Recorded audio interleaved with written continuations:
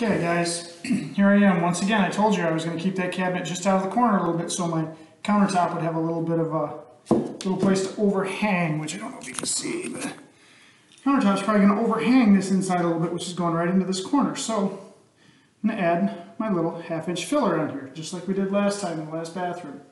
Flush that thing up. I ripped it down with a table saw, exactly a 1/2 inch. I'm going to flush it up with the top. Up here, little tiny bit of glue on it. Little tiny nail right there. It's my little microbrads. I love these things.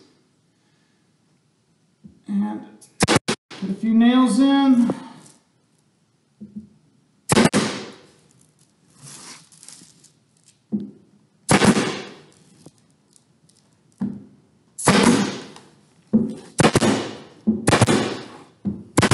Can't even see those little nails in there now, can you?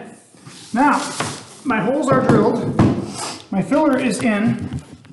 So you can see, once again, there's the filler. If you look down on it, that's the filler that I just added on there. So you can see we got an extra 1/2 inch off of our cabinet face framing right there, and I added a 1/2 inch to keep me away from the wall. My holes are drilled in the back right there.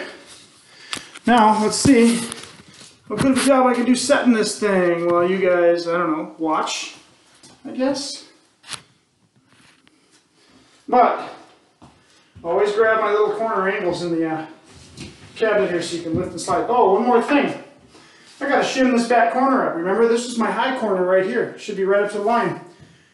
I need to shim that thing for about 3/16 of an inch because that's about how low it was in that corner. Well, I already set my shim on the ground all the way in the back, right where the bottom of the cabinet's going to be. So as I slide it in there and set it down, it should be right up to the line. This will be our moment of truth when we set this thing in to find out.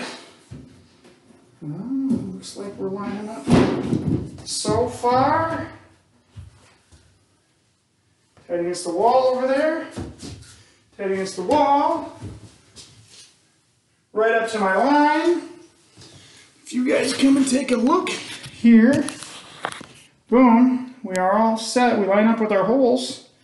We're right up to the line in the back there, about 1/2 inch away from the wall. I pull that cabinet over, we should be all good with my filler right there for the top to sit on us.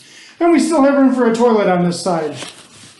So anyway, you guys have seen and done enough screwing this to the wall with me. Now, remember there's a top going on here that's going to be 1.5 inches thick off the top of the countertop right here. It'll be 1.5 inches thick. And then usually you have a backsplash, which is around 4 inches.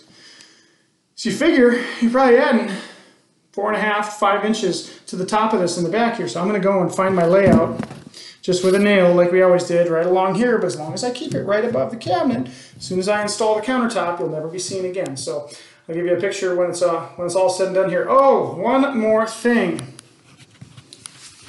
Remember how I put this 1/2 inch in right here, okay? So we have a little bit of a gap between here. Now, there's a drawer on this cabinet. Remember, there's a door going in right here also. The door casing is going to come out about 5/8 of an inch this way. Look at my drawer. I now have enough room for my drawer to clear what would be the door casing right here.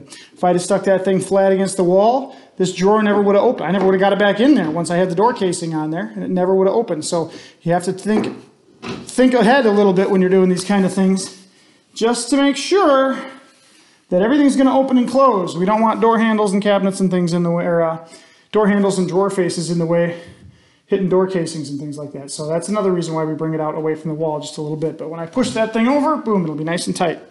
Let me get her all screwed in and show you what she looks like.